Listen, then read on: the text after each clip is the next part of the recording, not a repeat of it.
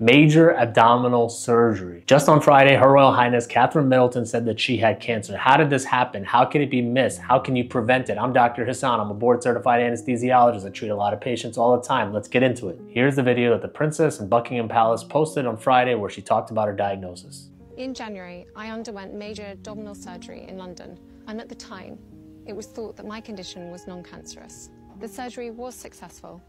However, tests after the operation found cancer had been present. My medical team therefore advised that I should undergo a course of preventative chemotherapy, and I'm now in the early stages of that treatment. This, of course, came as a huge shock, and William and I have been doing everything we can. Now, as hard as that is to watch, you can tell that she's very stressed out there. You can also tell that she's very tired. She's probably been through a lot, especially the nonstop media scrutiny. A lot of people saying a lot of random things, including she'd been abducted, something terrible had happened, Princess Diana, a lot of rumors. Sure, it weighed on her mental health and now having to deal with such a huge diagnosis, especially having young children and being in the public eye. How can we prevent this? How did this happen? How could the princess have gone in for routine surgery, ended up coming out with a cancer diagnosis? When you go into surgery, it's kind of like going into a black box. You never know what you're going to see inside, even with the most detailed tests. That's why sometimes during surgery, when you're slotted for a time frame of only a few hours, it takes a lot longer, because once you get into the abdomen or you get into the different parts of your body, you have to adjust the plan of action while it's happening. More than likely, what probably happened was the princess went in for surgery, they took out specimens, they thought they got everything, they sent it to the pathology lab a few days later, or maybe within 24 hours, because she is the princess. They looked under the microscope, they found that there was cancerous cells present. It sounds like there was only a little bit of cancerous cells present. It wasn't full-blown cancer, and the adjuvant chemotherapy was given as a preventative measure to make sure that any of the cancer cells that could be potentially floating around in the body are eliminated and taken care of. What does this mean for the princess? Well, it means, one, that during chemotherapy, which is usually delayed 4 to 6 weeks after surgery because of the healing process, that she probably won't make any sort of public appearances because it could be a risk to her life. When you start chemotherapy, like I talked about before, it causes a lot of changes in your body, but more importantly, it causes you to be immunocompromised. When you're immunocompromised, you do not want to be around a lot of people because people carry pathogens. For her sake and for the sake of her family, she'll probably take time to spend with them and be alone in a more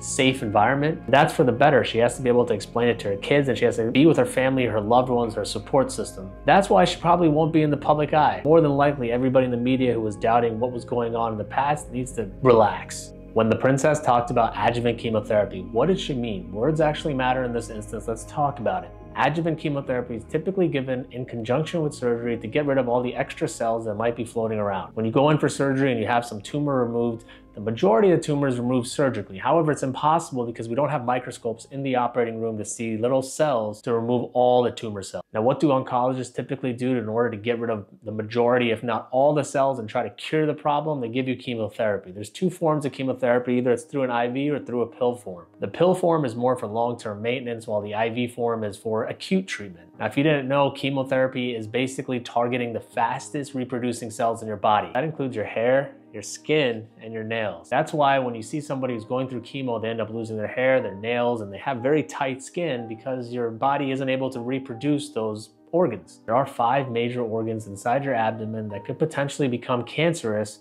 Let's dive in. Starting with number 1, the biggest organ in your body, your liver. What's the role of the liver in the body? Basically, it detoxes your blood. All the blood from your GI tract and out all through your body comes through your liver, it detoxes it and pushes it back out. How is liver cancer detected?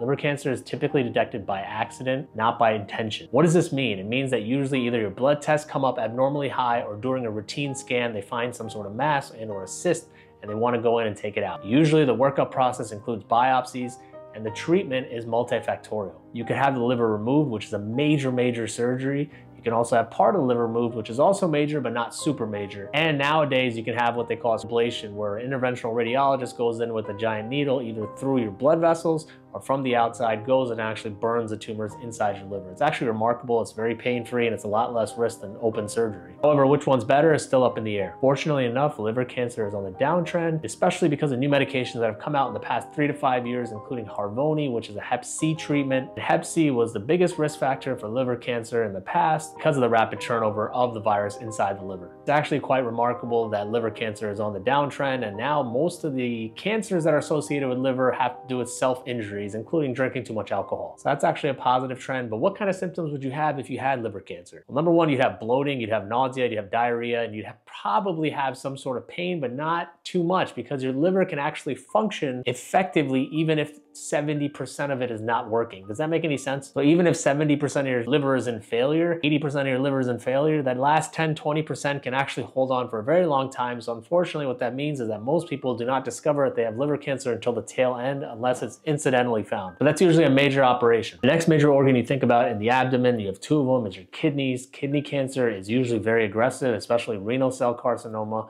Typically, urologists or general surgeons, if they see a mass in your kidney and if you are at high risk for renal cell carcinoma, they take the whole kidney out. There is also a possibility that you can take half a kidney out or partial nephrectomy. It is a lot more rare. Most of the time, they just take one out and leave you with the other one. It can be curative, but sometimes it requires adjuvant chemotherapy if they think there might be a spread. What are the signs and symptoms of kidney cancer? Typically, it presents with either pain in your back and or you have blood in your urine. You get a urine analysis where they look at your urine and you have high levels of protein. Then usually you have some sort of scan that tells you if you have any sort of insult or injury to your kidney, and then you kind of work up from there. If there is a high suspicion of kidney cancer, if you have a history of diabetes, smoking, family history of kidney cancer, more than likely the urologist and the surgeon will probably just take the kidney out, especially if you have a good functioning other kidney. Now, if you don't have a good functioning other kidney, that's when you go down the road of partial nephrectomies and all those types of things. Bowel cancer, also known as GI cancer, it's your large bowel, your small bowel. There has been an uptick, almost a doubling in bowel cancer in young females and young males under the age of 55, almost doubled in percentage. What are the reasons for an increasing number of bowel cancer, especially in younger individuals? Well, scientists at major medical organizations are linking the increase in bowel cancer, especially in younger males and females, to high processed food diets, smoking, obesity, diabetes, the general metabolic syndromes. Now, the reason why this is alarming is because the main way to prevent GI cancers is by having colonoscopies. And during a colonoscopy, the GI doctor goes into your colon. If they find any polyps, they just clip them, and that could potentially save your life. The issue is that until recently, the recommendation was not to get a colonoscopy until the age of 55. It has been dropped to 45, but the majority of patients that I see usually wait until 50 to get their colonoscopies. But this is kind of a wake-up call that if you are scheduled for a colonoscopy or getting closer to the age of 45, like I am, get ready to get the colonoscopy. The prep is terrible, the procedure is quick, but it could save your life. That little polyp inside your colon could grow into a colorectal cancer. If they can nip it in the butt, no pun intended in the beginning, it could save your life in the future. What kind of symptoms do you typically have with colon cancer? Well, colon cancer typically presents with nausea, diarrhea, blood in your stool, abdominal cramping, abdominal indigestion. They are kind of vague symptoms, but usually there's also a concurrent weight loss, unintended weight loss, because your bowel is the main mechanism for how you absorb nutrients. So if you have an issue in your bowel, typically you drop weight very fast as a result not only of the diarrhea, but not being able to absorb the nutrients that you need in order to grow. If you have these symptoms, make sure you talk to your doctor about it as soon as possible. Getting a colonoscopy is pretty low risk as far as anesthetic procedures go, and it can save your life and have a huge impact over the course of your life. Finally, we talk about uterine cancer and ovarian cancer. Uterine cancer and ovarian cancer both have been on the rise, especially in young females. This has been thought to be directly linked to the HPV virus, and now there's a vaccine out there to treat for it. What kind of symptoms do you typically have with uterine cancer or ovarian cancer? The symptoms kind of blend together because it's all in the same kind of region. Usually it presents with heavy menstrual periods, cramping, abdominal pain, unintended weight loss, pain down your legs, and especially pain in your abdomen area. There's a huge differential diagnosis, especially if you present to your doctor saying you have abdominal pain or increased pain with cramping during your periods. Usually the first thought goes to endometriosis, which is an outgrowth of the endometrial lining, which is usually present inside your uterus, but it gets to other parts of your abdomen, and then that hurts every time you go through a menstrual cycle. That also leads to increased bleeding because it's not in the right location. So you usually end up being anemic, more tired, and these battery of tests lead the doctor and the team to find out that you have some issue going on in your abdomen. More than likely, if the thought is that it's endometriosis, that usually you don't think it's cancer.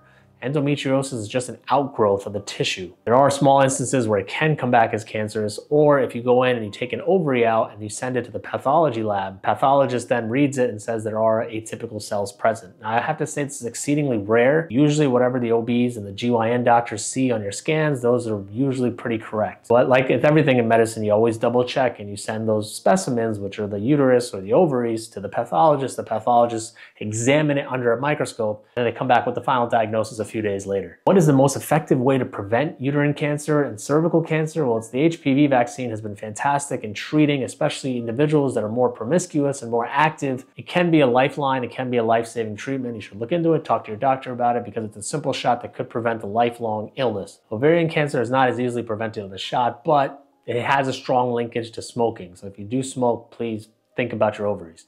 The most important thing you need to get from this video is not what type of cancer Kate Middleton has, it's that you need to be an advocate for yourself. What do I mean when I say be an advocate and a loud advocate for yourself? If you are experiencing any new symptoms that are different from your usual, like heavier menstrual cramping, more nausea, more diarrhea, something doesn't feel right, you have to be loud and you have to be vocal about it when you see your physician or you see your medical practitioner. Human nature, especially in medicine, is that if you downplay your symptoms, the physician or the treating medical professional is going to downplay the treatment. So if you go in and say, I have a little bit of nausea, they'll give you some Zofran. If you say you have an extreme amount of nausea and it's been impacting my daily life, it's not the same that I've had before, it might preempt the physician or the medical practitioner to order a scan or get some blood tests. Doctors are humans too. They usually want to treat whatever symptoms you come in with. So if you come in saying that I have a little bit of this and a little bit of that, you'll get a little bit of this treatment, a little bit of that treatment. If you come in strong and saying I have increased menstrual periods, I have increased diarrhea, I have increased nausea, then more than likely you'll get lab tests, you'll get scans done, and you'll find out if it is a real problem or if it's not a real problem. Now, every scan and test comes with its own risk that you got to remember, but if you feel like something is drastically off from your normal,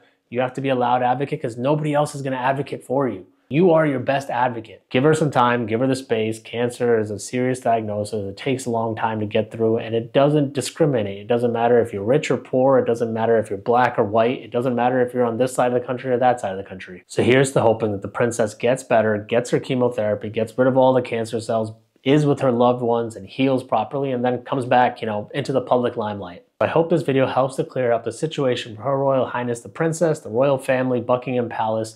Anybody else watching this video, please, the key takeaway is not what kind of cancer the princess has. It's how can you prevent it, what signs and symptoms you should look out for as a patient, as yourself. Praying that she does better. We'll see you guys on the next one.